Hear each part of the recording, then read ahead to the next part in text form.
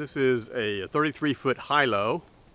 I believe it's a 1989. Let's look here real quick. Here's the tag. That shows what year it is and all the information. Yep, 1989. 33 foot, has triple axles, new tires and wheels. Everything works. Brand new, well, I say brand new, fairly new air conditioner. The roof has been replaced with that rubber, I don't remember the name of it. It's a white rubber, not a coating, but the actual roof membrane has been replaced, along with even all the plywood. And on the inside, which I'll show you in a moment, the flooring and subfloor has been replaced as well. So let's take a look inside.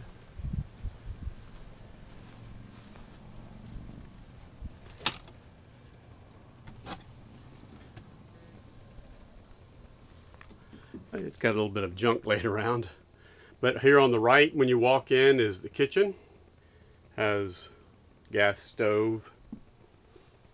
And again, everything works. The water pump works. Water heater works real well. This is the refrigerator. It works well.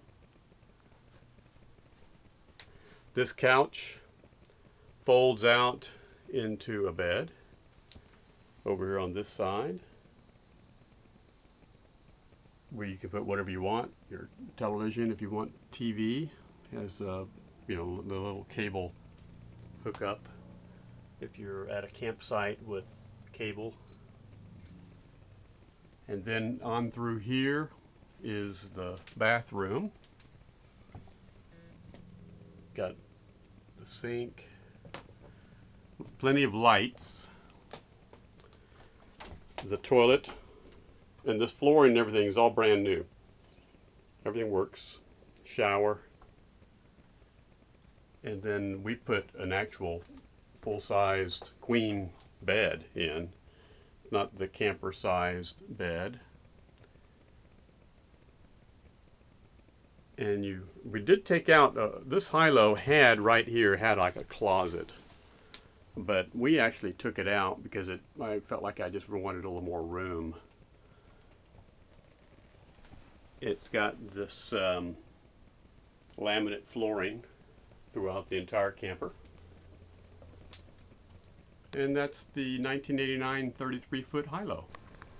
And here's the camper with it down. It takes 10 seconds to lower it down. Okay, maybe 5 seconds. I'll show you the new roof. See, nice white, brand new. It's got initials, EPDM or something like that, rubber roof. And that's the camper.